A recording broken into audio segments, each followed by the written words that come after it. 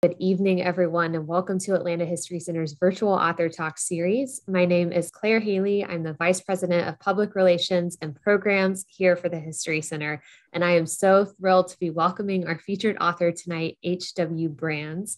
He is joining us to discuss his 16th, is that right?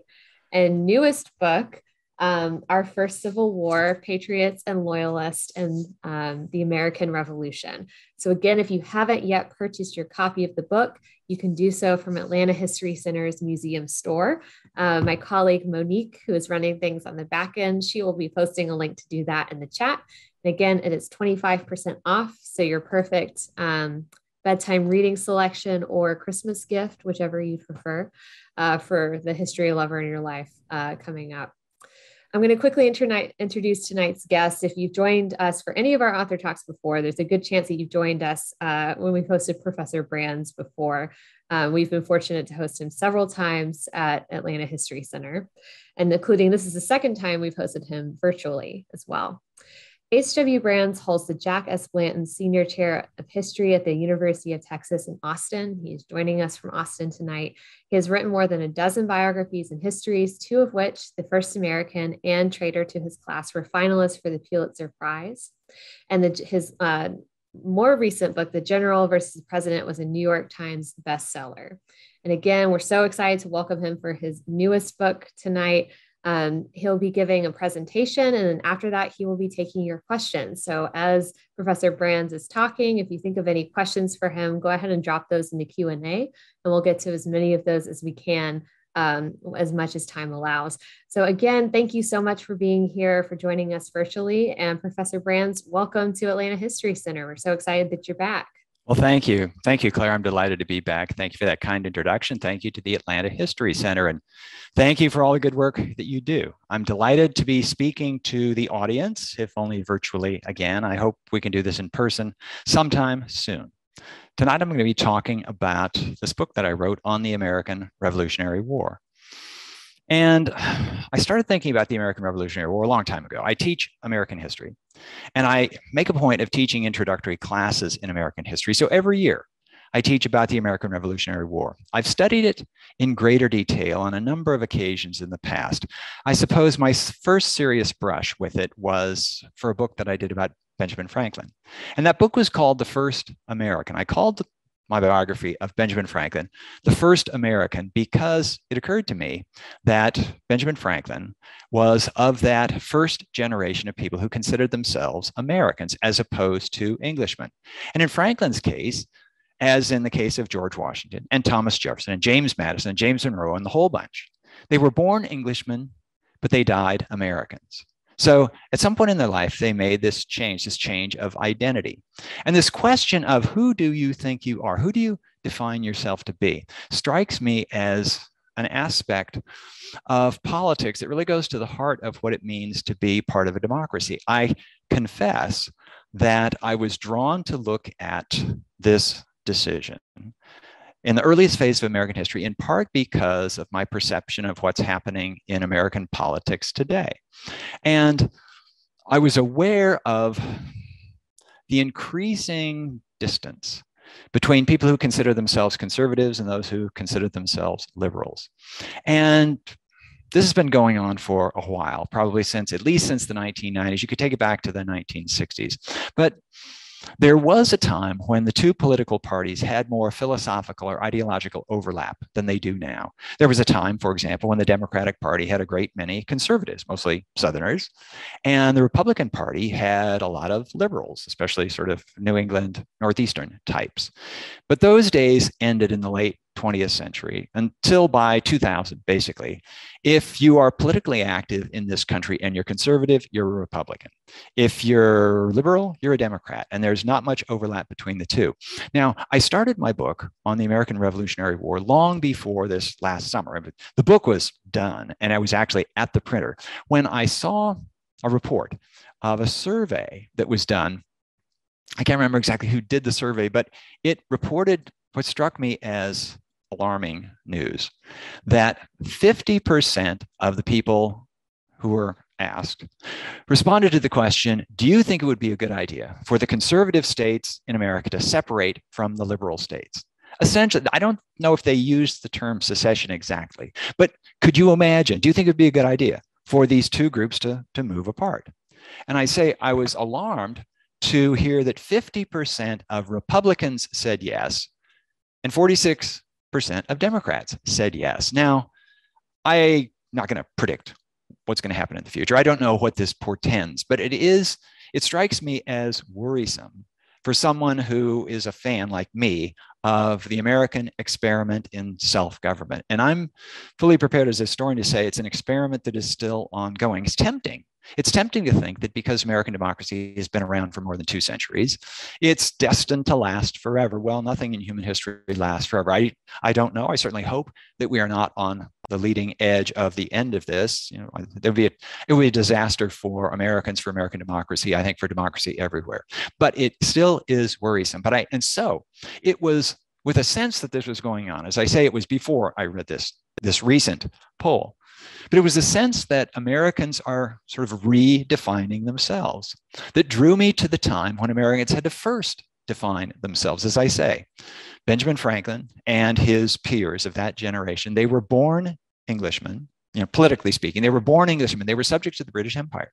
And they lived most of their lives. In the case of Benjamin Franklin, he lived the first 7 decades of his life as not only an Englishman or a Briton, but an enthusiastic Briton. Benjamin Franklin was a fan of the British Empire, but he changed his mind about the empire in the beginning of the 8th decade of his life. So I wanted to know why. Now, this also allows me to take a closer look at what the American Revolution was all about. As I say, I teach history to introductory students. Every semester I have a whole lot of freshmen in my class, and most of them, they're good students. They're smart. They've had history before. But if I ask them what the American Revolution was about in a single line, they would say, Americans get fed up with British laws, declare their independence, fight a war, and win. And there it is. But it's more complicated than that. And if I have a single sort of rule of thumb regarding history, it is that it's more complicated than you think. And this is almost independent of how complicated you think history is. As complicated as you think it might be, it's more complicated than that. Now, some people find this off-putting because when they go looking in the past, presumably for answers, for guidance to today's issues or questions, they want a straightforward answer. But history doesn't give those straightforward answers. It gives confusing answers. I happen to like this. I like complicated things. I like peeling the onion and knowing that there's another layer inside and another layer inside that. It just seems to me to make the story more interesting. It's this multi-layered story. But in the case of the American Revolution, this one line description, Americans against the British, not only is it an oversimplification, but it really hides what to me is sort of the central moral question of the story. And I will confess that as I get older, I become more drawn to the idea that the fundamental questions in history are moral questions. They're questions of what are your values? What are you going to do when faced with this particular challenge? I pose these questions to my students all the time.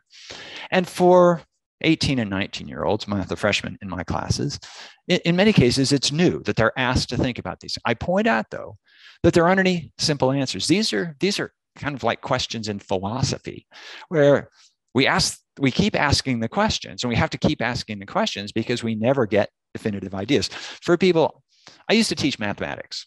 And so I taught math and I taught history. And those of you who remember your math classes, maybe you preferred math classes or engineering or science, because one of the appeals of that is there's a question, there's a problem, there's an answer. And the answer is either right or wrong. That's the way it is with hard sciences, with mathematics. And for many people, that's an attraction.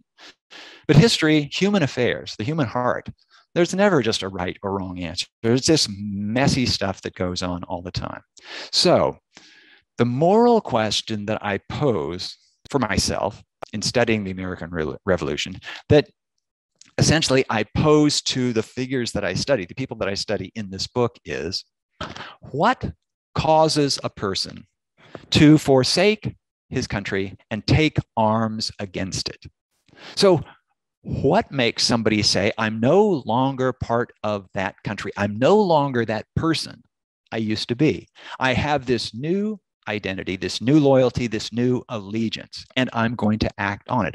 What causes that to happen? And when I pose the question this way, I hope, well, for me, and I hope for readers, it causes sort of a rethink of the premises of the American Revolution, because the conventional American take on the American Revolution is that, well, of course, George Washington is going to stand for American independence. And of course, Benjamin Franklin is going to become a revolutionary. And of course, John Adams is going to do this. And Thomas Jefferson is going to write the Declaration of Independence and all this stuff. Well, I think that, of course, is a big leap that requires substantiation, because I don't think there's any of course about it. It wasn't as though the default historical position for Americans was to launch a revolution, a rebellion against Britain. No, in fact, the default position was to remain loyal to Britain. And so I examine this question: what causes a person to forsake his country and take arms against it? I pose the question to several individuals that are alive during this time that have to make this decision. Are you going to stay with your country, with Britain, or are you going to take arms against it? How do you decide this? What prompts one person to become a rebel and another person very similar in all sorts of characteristics to remain loyal? What's going on here? And in telling this story, in posing these questions and coming up with the answers as best I can for the individuals I look at, I bring together what I conceive of as two different realms of history. There are the realm that I call big history and little history. Big history is the history of public affairs. It's the history of government actions. It's the rise and fall of empires. It's war and peace. It's industrial revolutions. It's the launch of the Apollo spaceship to the moon. It's the big stuff you read about in the history books, you read about in the newspapers in real time. That's big history. And that's most of what people study in history books. That's what makes it into the history books. But there's another realm of history, what I call little history. And this is the history of individuals. This is a history of private life. It's the history of what did you do this morning and why did you do that? What caused you to make this decision rather than that? And in approaching this question of what causes a person to forsake his country, et cetera, I see anyway, in interpreting these and displaying these for my readers, I see the two realms of history coming together, because at one level, George Washington took up arms against the British Empire because he felt that Americans' natural rights were being infringed. So that's a big history kind of thing. But there's more to it than that, because there were other people who were situated fairly similarly to Washington, who agreed that Americans' rights were being infringed in some ways, but who did not make that next step to say, okay, and we're going to start a war over it. I point out in my book, and I think I explain, why George Washington is a very unlikely rebel. Rebels, revolutionaries, people who try to overturn the status quo and replace it with something else, they usually are ill-served by the existing status quo. That's what they've got against the status quo. The status quo is preventing me from achieving the success I want to achieve, or something like that. But the status quo had been very kind to George Washington. George Washington was one of the most distinguished, wealthiest, accomplished men in Virginia. Among the class of people that George Washington lived with, the planter class in Virginia, no one was doing better than George Washington. Yet George Washington became a rebel. He committed treason against his country. He took arms against Britain. Benjamin Franklin was an even less likely revolutionary than George Washington. Benjamin Franklin had succeeded within the context of the British Empire as no one else of his generation had succeeded. I pose a question to my students. I'll pose it to you. If there had never been an American Revolution, Which of the founding generation, the kind of people who come to mind, which of them would the world have heard of absent American Revolution? Would the world have heard of George Washington? Well, quite likely not, because the world heard of George Washington because he was the commanding general of the Continental Army in the Revolutionary War. No revolution, no Continental Army. George Washington remains, well known in the vicinity of Mount Vernon, but in the broader world, no, they never would have heard of him. The world had not heard of George Washington before 1775. So if 1775 hadn't happened the way it did, the world might never have heard of George Washington. Would the world have heard of John Adams, a Massachusetts lawyer? Quite possibly not. Would the world have heard of Thomas Jefferson? Jefferson was famous for writing the Declaration of Independence. No American Revolution, no Declaration of Independence. Thomas Jefferson is left doing his own scribbling in his mountaintop home in Monticello. The world wouldn't have known. The world, the only founding father, the only member of that generation we can guarantee you would have heard of, if not for an American Revolution, was Benjamin Franklin. Because Benjamin Franklin was world famous before the American Revolution. He had become known to the world through his writings and especially through his scientific experiments. So he was known to the scientists, to the literati of Britain, of continental Europe, of other parts of the world. So Franklin, and he achieved this all within the British Empire. And he could not have achieved this success in any other political system, in any other empire or country in the world. He was born into a family of very modest means in Boston. He ran away from home at the age of 17 and landed in Philadelphia, which happened to be one of the most tolerant cities in the world. And it suited his attitude toward life just perfectly. It allowed him to be a great success, this kid who arrives with no money, but talent, ambition, and diligence.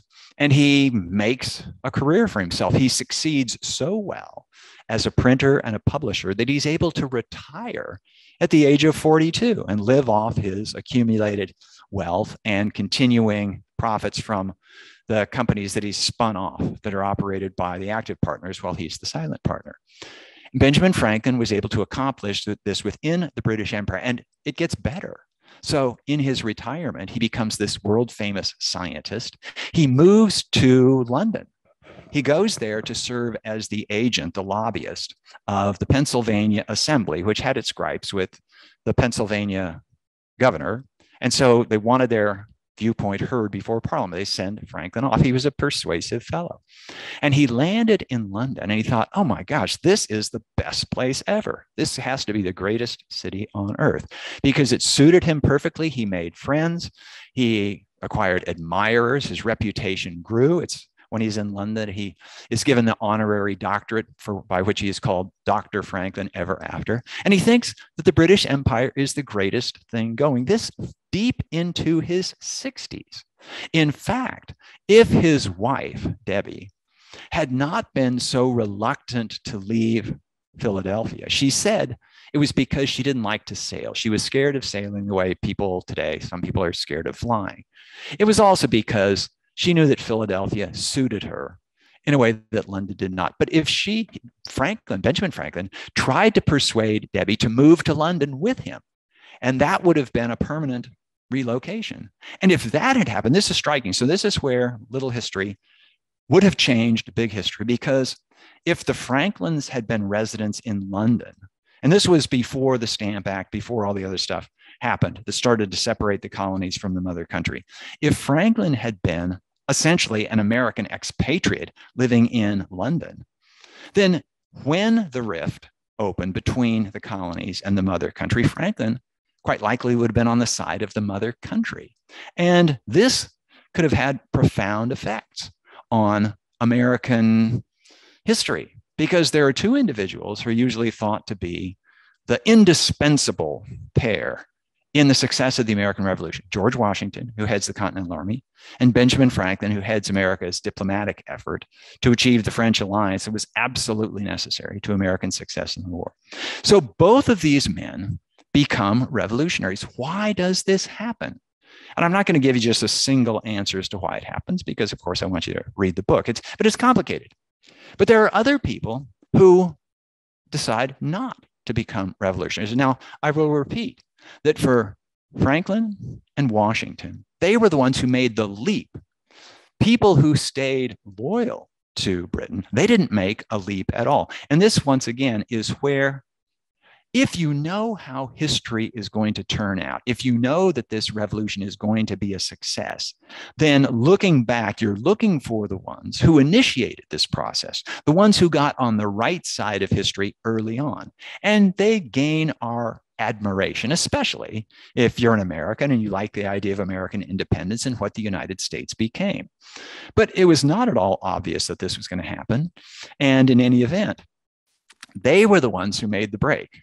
But because we know how things turns out, we tend to think it's inevitable that that's going to happen. Of course, they're going to take that path. But no, there wasn't any of course about it all. There were people. Thomas Hutchinson is an individual that I profile. Thomas Hutchinson was one who grew up in Boston about the same time as Benjamin Franklin. They knew many of the same people. Hutchinson and Franklin cooperated in various initiatives where the colonies worked together, Franklin representing Pennsylvania and Hutchinson representing Massachusetts. Hutchinson eventually became governor of Massachusetts.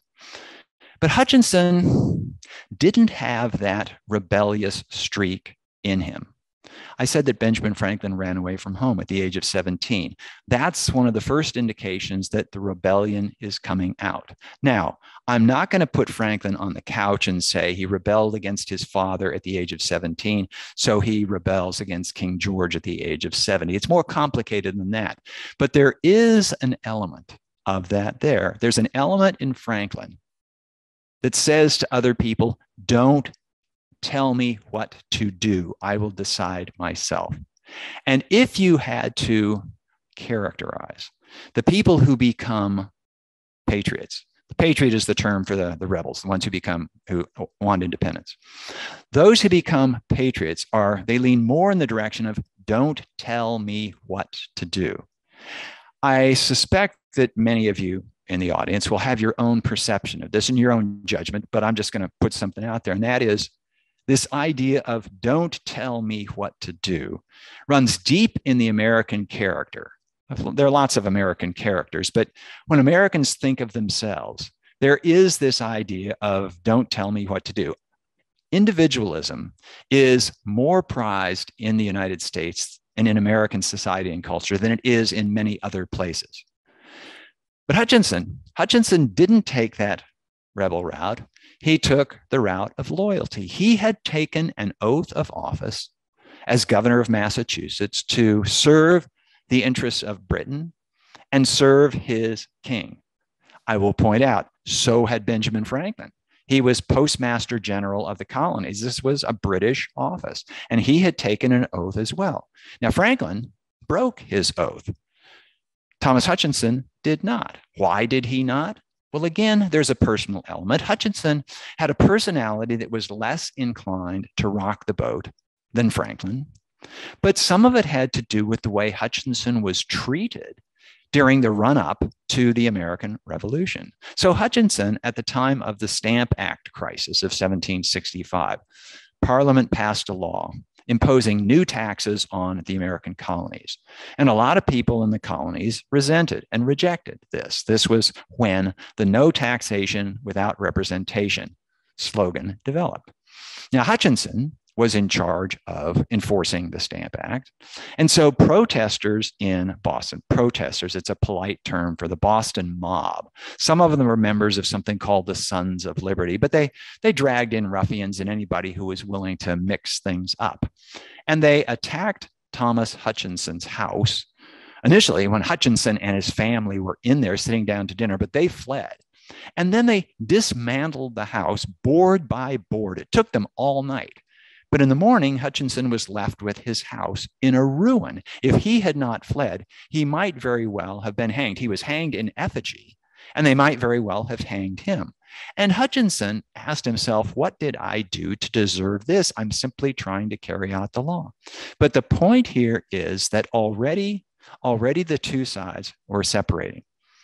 John Adams said that at the beginning of the American Revolution, about a third of the American population consisted of patriots and about a third consisted of loyalists. And the middle third, they hadn't decided. They mostly wanted to be left alone. But one of the strategies of the two sides in a conflict like this, what I call a civil war, because it's American against American. One of the strategies of both sides is to force those people in the middle to choose sides. So you ramp up the violence, you provoke, and you cause people, your enemy presumably, to overreact. And that alienates people who might have been favorable to that other side, and now they come over to your side. So these acts of provocation, like the Stamp Act riots and later the Boston Tea Party, this vandalism, this destruction of millions of dollars worth of tea, the whole point was to get the British government to overreact. And then some people who hadn't taken sides would feel offended, or they would feel injured by the laws, by the reactionary laws that the British government passes, and then they would side with the Patriots. So this sort of dynamic sets in. I've identified now some fairly high-profile people who had to make this decision, but everybody in America had to make decisions.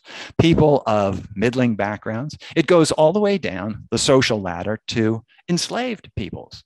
And this becomes an issue when the British government, early in the fighting, issues an edict, a proclamation offering emancipation to any slaves of patriot masters, of rebel masters, if those people, and it was targeted specifically at young men, men of military age, if they will flee their masters, cross the military lines, and join the British to fight against their former masters.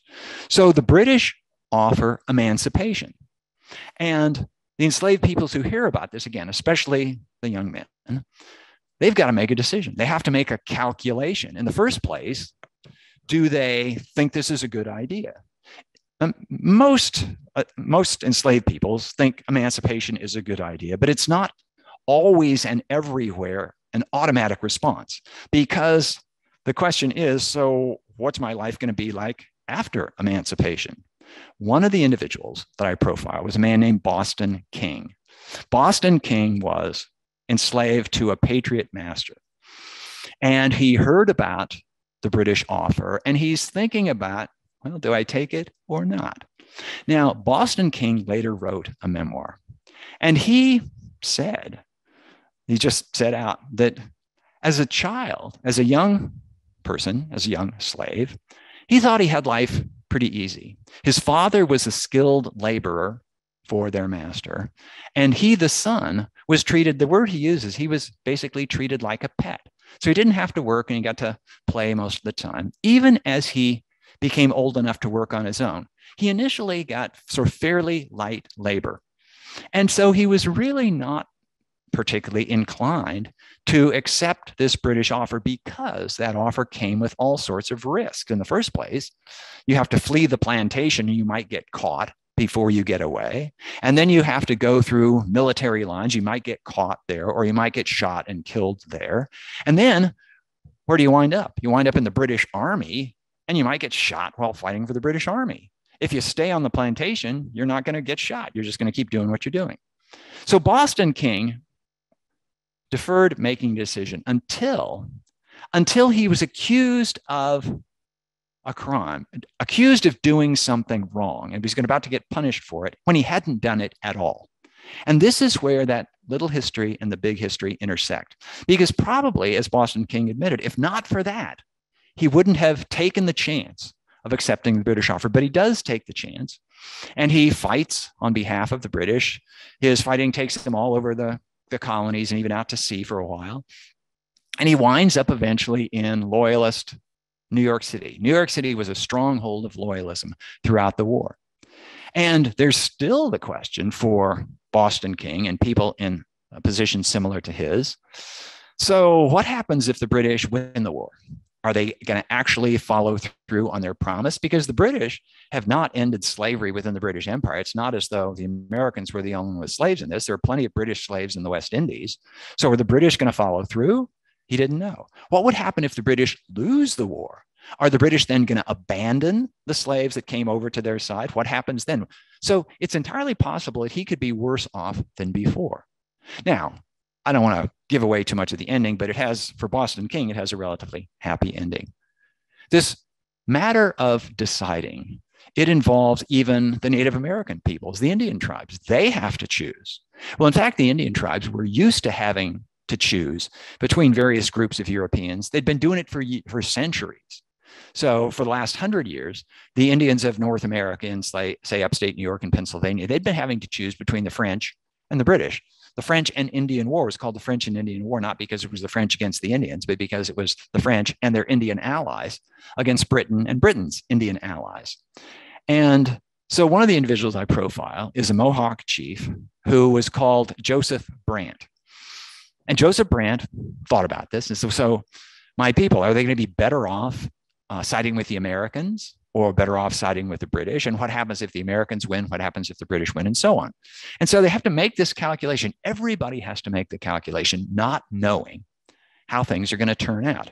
We, from a distance, we have the advantage. We have the shortcut of hindsight. We know how it turned out. So we can say, good decision there, Ben Franklin.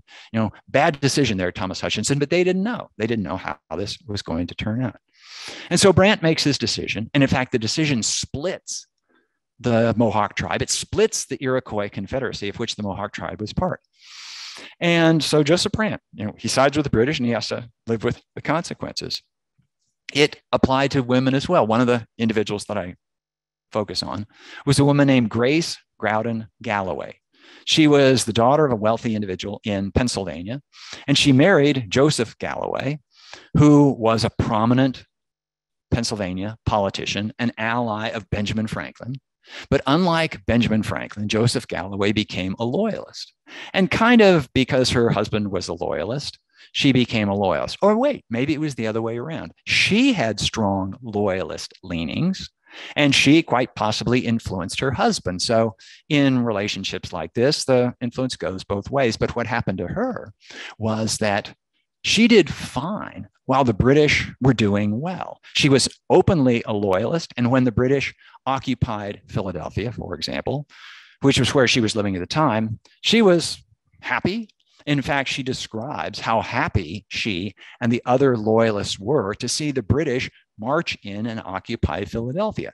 Now, in the standard American history of this, that's a disastrous moment. George Washington's army is driven away from Philadelphia, and they have to go out and spend this terrible winter at Valley Forge. But the winter, that same winter, was a good winter for Grace Galloway.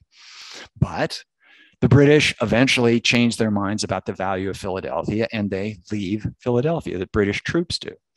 And away goes Joseph Galloway, who had been a close ally and consultant to the British soldiers. And his life is forfeit. He cannot stick around when the Patriots come back and reoccupy Philadelphia. And he advises his wife, Grace, you stay behind. They're not going to harm you, and see if you can preserve our property. Because one of the things that was automatically forfeit was the property of the loyalists. Now, in fact, Joseph Galloway eventually flees America for England, leaving Grace behind, and she has to deal with the consequences of this. I'm able to tell this story because Grace Galloway kept a diary. And so it's possible to see what life was like for a loyalist woman in America, both when times were good for the loyalists and when times were bad for the loyalists. And I'm not going to spoil the story by saying what happens to her, but hers was one of the less happy endings. So these are the questions that I pose. And I return to this question of what makes people make these decisions. And I certainly don't presuppose that either side in this is right. I want readers to try to understand why the decisions were made the way they were. And readers, just like my students, they're free to form whatever judgments that they want to judge. I like to think that I give them the material, the evidence on which to base those judgments. So one of the reasons that I don't play referee between the Patriots and the Loyalists is that I have long ago concluded that these basic evaluations, these basic judgments in history, say a whole lot more about the individual making the judgments than they do about the facts on the ground of history. And so just as well, I haven't mentioned William Franklin. William Franklin was the son of Benjamin Franklin, and he was a loyalist. His father was a rebel. Now, they both looked at the same set of political circumstances. For both of them, the big history was the same, but they came to opposite conclusions on this. And I try to make as strong a case for William Franklin. I show the world as it looked to William Franklin. I show the world as it looked to Benjamin Franklin. They made what seemed to them to be perfectly reasonable decisions. And so what I really want to know is, again, this basic question: what prompts somebody to forsake his country and take arms against it? And the corollary of that is, what prompts another set of people in essentially the same circumstances to make the opposite decision? So that's what I try to accomplish in the book. Let's see, Claire, if we have any questions. Have we gotten any? I think we've got some. I see that there's a number on the Q&A. So what do people want to know? Well, we have a few, and if you've been sitting on your question and haven't yet put it into the Q&A, now is the time. But I just wanted to ask just one question before we get into the audience questions, just to kind of orient us a little bit, because you specified that there's, approximately third of the American population at the time of the outbreak of the American Revolution would have considered themselves to be loyalists, a third, patriots, and then a third undecided. Do you see over that structure any kind of geographic orientation of those populations? Like, where were the patriots and who were the loyalists? I know Georgia was the only colony to not send delegates, right, to the First Continental Congress. Yeah. So the answer to your question is that it's complicated. And one of the things that I find to be a parallel between then and now is that to the extent that we're seeing this separating out, it doesn't have a nice, neat geography. Mm-hmm. So the separation of individual identities, the separation of loyalties that occurred in the 1850s and 1860s was unusual in that it was geographically determined. If you were in the South, you tended to look on the world one way. If you were in the North, you tended to look on the public affairs of the time a different way. And so there you could have a group that's saying, okay, we want out of this union. And it was a relatively neat break.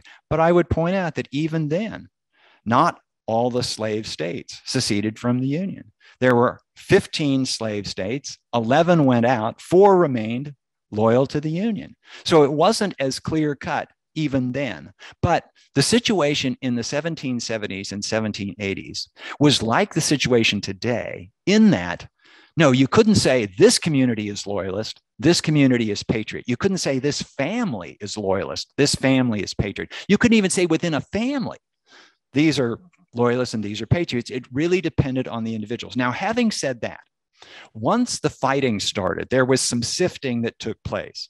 I mentioned that New York City was an epicenter of loyalism, but that was only after the British chased George Washington and the Continental Army away. And the British established that as their base of military operations. So with the British there, the people the residents of New York, the ones who were loyalists, they came out and waved their loyalist flags. The ones who were patriots either just shut up and kept their heads down, or in some cases they left. But this happened in Boston. So during the siege of Boston at the beginning of the Revolutionary War, the British held Boston, and so the loyalists were riding high, and they could speak their views openly because there were British troops all around to protect them. But when they left, then their neighbors, who had been patriots and kept their mouths shut while the British were there, they undertook reprisals against the loyalists. And this was one of the nasty aspects of the American Revolution. And in fact, just even in terms of organized fighting, the most bitter fighting, the most brutal fighting took place not between Americans and British, but between Americans and Americans. And it was thought by the British that they had more support in the South, that there were lots of loyalists in the South. And there were, but it turns out there were lots of patriots too. And I begin the book with this opening series of battles in the border region between South Carolina and North Carolina, including the Battle of the Waxhaws and the Battle of Kings Mountain and so on. And these were ones where the vast majority of the fighting was American on American. And to a remarkable degree, these were battles with no quarter. We take no prisoners, we kill everybody. This was not the way it was done between the Americans and the British. And this is people who study civil wars, who know anything about civil wars, they observe this all the time. It seems paradoxical, but the people you are closest to, once you fall out with them, are the ones you hate the most. It's hard to generate a lot of hate against somebody you don't even know. So most Americans didn't know any British soldiers, so they couldn't really hate them. They represented this thing they didn't like, but they could hate that neighbor who had chosen the other side in this civil war. And it's the reason that I titled the book the way I did, and I bring out this aspect of the Civil War. Yeah, thank you for that. Have a question about terminology here, which is interesting, and then a couple questions about kind of the origin of the conflict. One audience member asked that they were wondering about the term American as it is applied to American Revolution, we are Americans, etc. They comment that they had met some people from Central America who talked about how that term to the folks from Central America meant, that you live in the Americas, not necessarily that you're from the United States of America. So their question is, do you know when the term American first kind of originated to describe what many people in the United States now refer to as Americans? Was that a product of the Revolution, or did it come later? It was a self-conscious political agenda item during the Revolution, because the states that declared independence of Britain identified themselves as states, Massachusetts and Pennsylvania and New York and Georgia and so on. And the people there thought of themselves as Pennsylvanians and Massachusetts men and New Yorkers and Marylanders and so on. But in order to make the revolution a success, the people who joined the Continental Congress said, we got to work together. In fact, Benjamin Franklin famously is supposed to have said upon signing the Declaration of Independence, okay, we all must hang together or we will certainly hang separately. And so for the Patriots, it was absolutely necessary that they portray the image of unity. And they're all pulling together for this common purpose. But it was not a reality during the Revolutionary War. And George Washington tore his hair or his wig or whatever he tore in those days when the different states would refuse to pony up the requisitions that were made to support the Continental Army, because they were putting their position as Pennsylvanians and New Jersey men and Connecticuters and so on before their position as Americans. But in the Declaration of Independence, there is the phrase, the United States of America. But at that point, it's not an identity thing, really. It's just a description. These United States, and we're all in America. And nobody at that time would have said that we deny to people who live in South America the right to use the term America. No, it never occurred to anybody. But eventually, when the war is won and there's a turning toward what do we do next? And especially, we're going to have to create this new system of government, and we're going to write a new constitution. Then, while the Articles of Confederation, the government that governed the United States during the war itself, when it was seen by these proponents of a new constitution as inadequate, they create this new system of government. And it's key for this new system of government that it operates not on the states, but it operates on the people of America, which is why the Constitution, in contrast to the Declaration of Independence, the Declaration of Independence talks about the United States of America, the United States, whereas the Constitution begins, we the people of the United States of America. And that's when those people who are in favor of this stronger central government, this more unified country, start using the term American. Now, and it's by the time people living in Central America get around to thinking of themselves and acting as Americans, Americans in the United States have pretty much de facto claimed the trademark on that. And so, that's just sort of the way it becomes. And United States of America is a mouthful. And so it's easier to simplify it, shorten it to America. Mm-hmm. Thank you for that. Sure. Howard in the audience wants to know, you talk about the role of when an individual is deciding, they have a lot of factors in front of them between if they're going to be a loyalist or if they're going to be a patriot and take that leap. Howard wants to know what the position of the various state governors were at the outbreak of the American Revolution. What impact did that have on how the state contributed or didn't, just given the fact that statehood was so important at that time? Well, the first thing to remember is that as soon as the states declared independence, their existing governors were out of jobs because they were governors appointed by the British Crown. And two of the loyalists that I focus on, indeed, were governors at the time of independence: Thomas Hutchinson, whom I mentioned, and William Franklin, who in fact was governor of New Jersey. And they both remained loyalist. Now, one could argue that they remained loyalist because that's where their paycheck was coming from. And that's part of the answer. Yeah, people often do arrange their beliefs, their views, to support their material interest. But the influence also works the other way. One of the reasons that Thomas Hutchinson was made governor of Massachusetts was that the British government saw him as a loyal kind of person. Likewise for William Franklin. So once the states declare independence, they've got to get new governors. And in fact, the old governors find out that they really are at risk for their lives. Thomas Hutchinson takes the first ship that's heading from Massachusetts to England, and he flees because he saw how badly he had been treated while Massachusetts was still part of the British Empire. And if it's no longer part of the British Empire and there aren't any British troops around to protect him, he's got to get out of there. So he does. William Franklin is in the position that certainly struck him as ironic and probably just downright unfair, in that the day after New Jersey declared independence, William Franklin, who had spent the previous several years as governor of New Jersey and doing everything he could for the good of New Jersey, finds himself declared a traitor. Now, treason is a big deal, and usually it requires a lot of thought, and you make this big step to commit treason.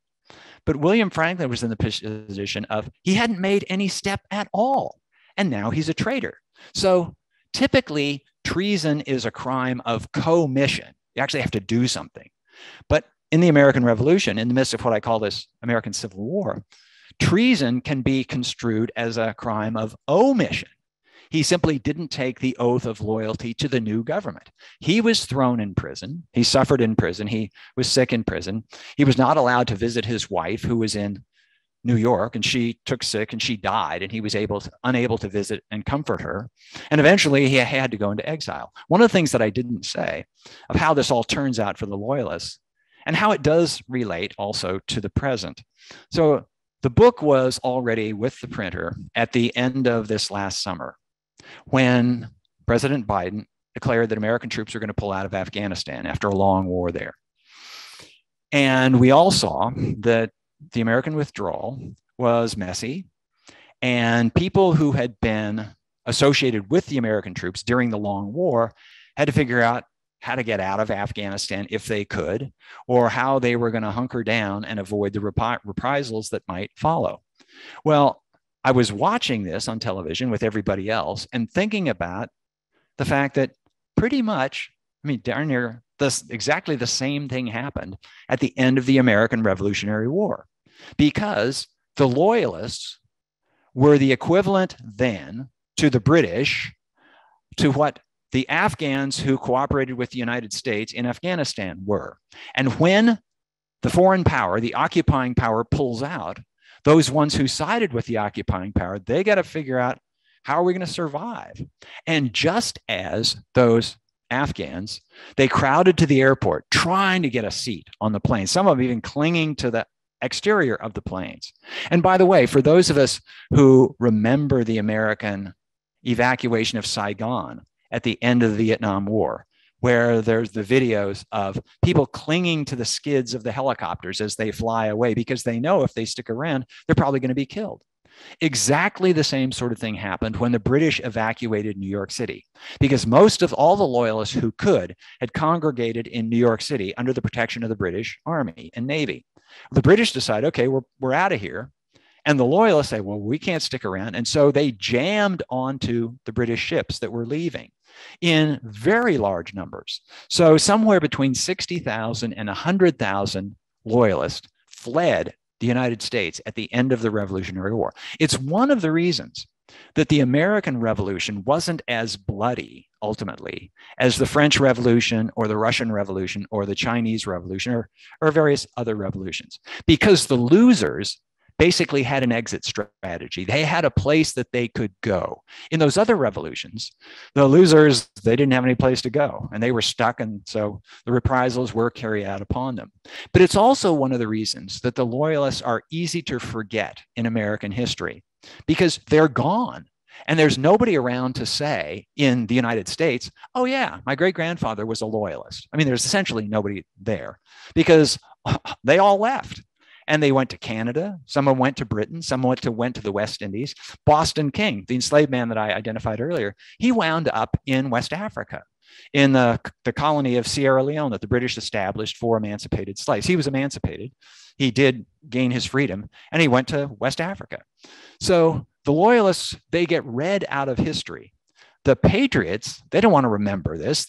The patriots want to recast this war as this noble effort by Americans to defeat the British. And they don't want to be reminded that not all Americans agreed with you, and the ones who disagreed with you, you treated very badly.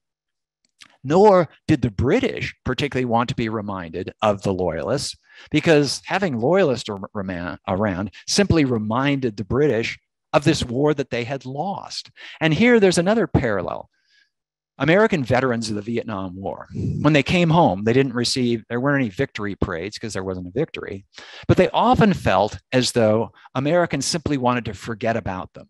And Americans certainly did want to forget about the Vietnam War because it was this 10-year, 15-year war that turned out to be a loser. And Americans just didn't want to remember that, didn't want to be reminded. Political leaders, they don't want to bring it up. That's a downer when voters are going to the polls. So they often felt as though they'd been neglected. And I profile what happened to the loyalists and where they went. William Franklin, he had a sad life. He was the ranking British official in the American colonies upon the outbreak of the war. And he wound up essentially living in poverty in Britain. He had a small pension from the British government. For the rest, the British government says, just go away. You remind us of this thing we want to forget. So interesting, and the past-present connections, so clear there.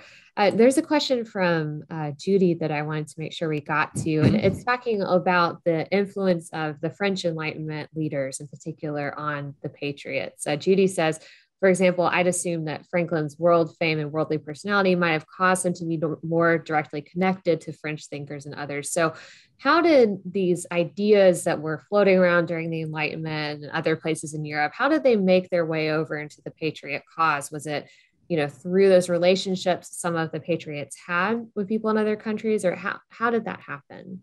So Judy asks a question that is essential to any understanding of history. What's the connection between ideas and actions?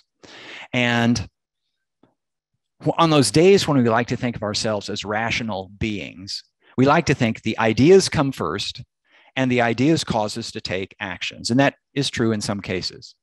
But at least as often, we have emotional motivations to do things.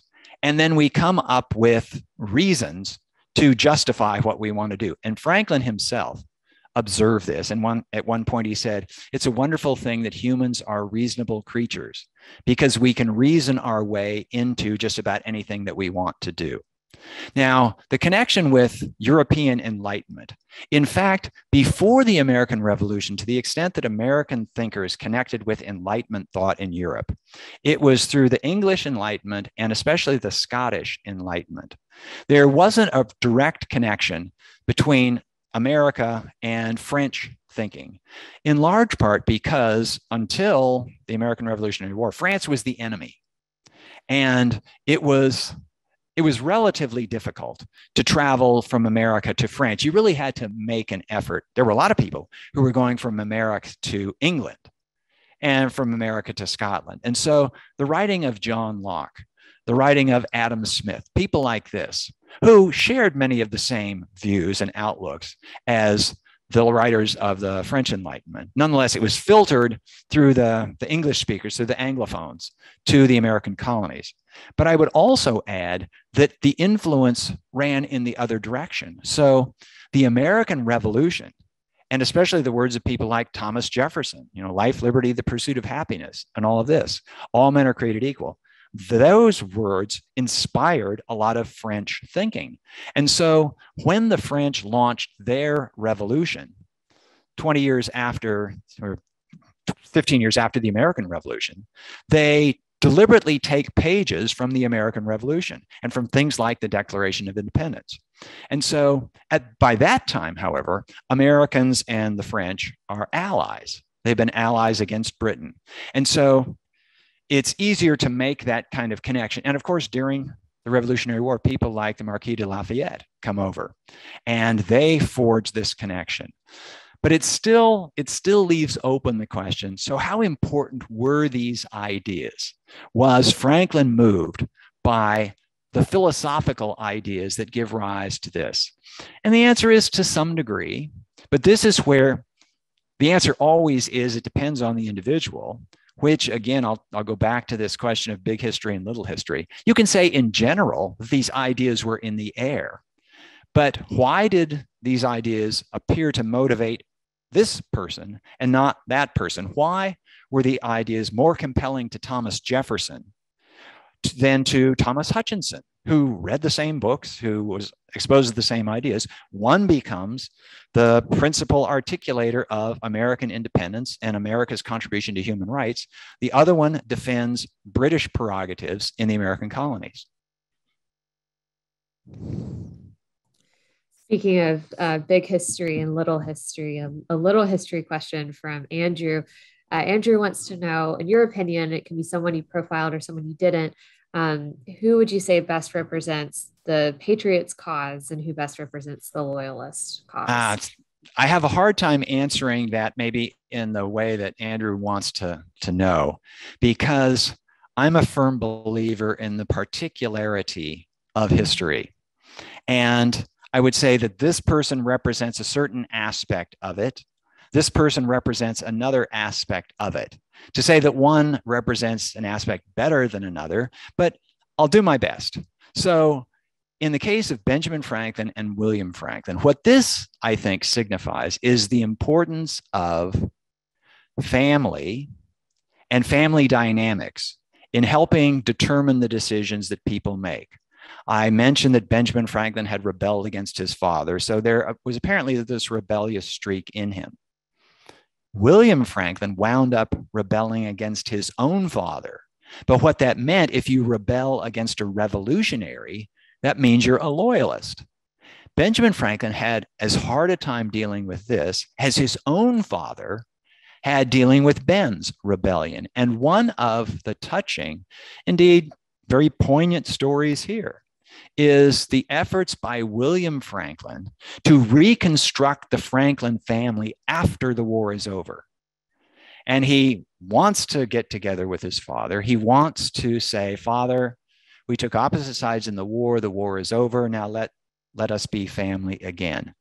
And what really makes it poignant and utterly and ultimately heartbreaking is that there's a third Franklin male involved, the son of William Franklin, the grandson of Benjamin Franklin, who not only has to choose between Britain and America, he has to choose between his father and his grandfather. And circumstances led him to be raised mostly by his grandfather, but he's trying to forge this connection to his father. But he has to choose between these two most important males in his life because of the political difference between the two. When the war ends, Temple Franklin is what he was called. William Temple Franklin was his name. And Temple sorely wants his father and his grandfather to be reunited so he can put his own family life back together. And so he engineers a meeting between the two. Benjamin Franklin is leaving Paris to go home to Philadelphia for the last time. William Franklin is living in exile in London, but he comes to Southampton to meet Benjamin Franklin's ship. And Temple Franklin is on the ship. And Temple has sent this letter to his father, William, saying, "Father wants to see you, come meet us." But Benjamin Franklin doesn't know that William's coming, because Temple knew that if he told Benjamin his son was coming, Benjamin said, "We're not going to stop there," because Benjamin did not want to reconcile. And there is this very difficult moment when William says, "Father, let bygones be bygones," and he puts out his hand. And as the historian and the person trying to understand these people, I try to keep my distance. I don't want to say, I don't have to choose between this and that. And so most of the time I'm able to do this, but this was a case when I was writing this part of the story and William puts out his hand, and I wanted to just reach out across 2.5 centuries of history and say, "Damn it, Ben, take your son's hand," because I have 3 children. They're adults now, and I cannot imagine anything that they would do that would cause me to read them out of my life. And certainly, for heaven's sakes, not an issue of politics. But Benjamin Franklin let that happen. And so this is a case of, this is an answer to part of Andrew's question, that these two exemplify the great emotional and family stakes involved in this, entirely separate from the political stakes.